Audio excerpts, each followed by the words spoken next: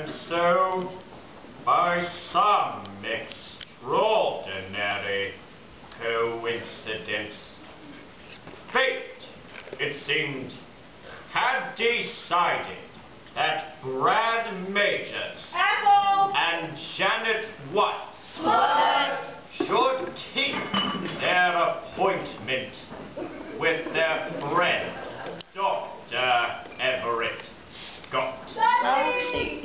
But it was to be in a situation which none of them could have possibly foreseen.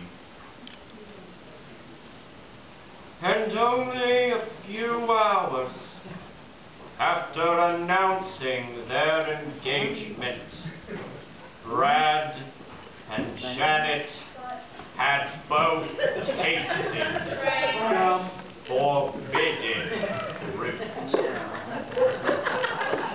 This in itself was proof that their host was a man of little poise and some persuasion.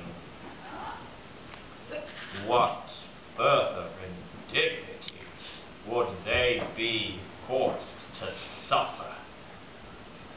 And what of the sonic transducer and the floor show that had been mentioned earlier? From what had gone on before, it was clear that this was to be a picnic? No picnic. Aww.